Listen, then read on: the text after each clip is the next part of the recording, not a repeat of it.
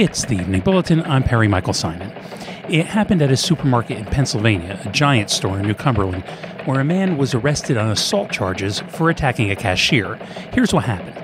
The guy said he told the cashier multiple times not to put a bag of chips in with canned goods in the same bag, but the cashier did it, and that led to the accused grabbing the victim by the neck and shouting, "You idiot!"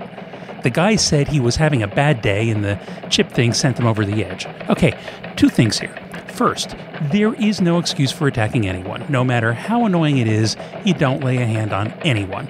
And if the chips are crushed, just take the bag, go back to the chip aisle, take a fresh bag, leave the crushed one behind and walk out. You paid for the chips, you can do that. Second, you have to watch when they bag your food. Watch them like a hawk. This happens to us all the time with bananas. If you don't make sure they gently put the bananas on top of a bag and don't crush them by putting another bag on top of it, they will crush the bananas and you will end up with bruises all over them. Ideally, you'll grab a bag and put the delicate stuff in softer, safer bags yourself. But if you can't, watch over the bagging process as much as you can. Again, don't attack anyone for it. But I can understand why someone would be annoyed with the cashier for putting delicate chips in the same bag with canned goods. There are better ways to handle it, but you don't want to get home to find your ruffles turned into powder either.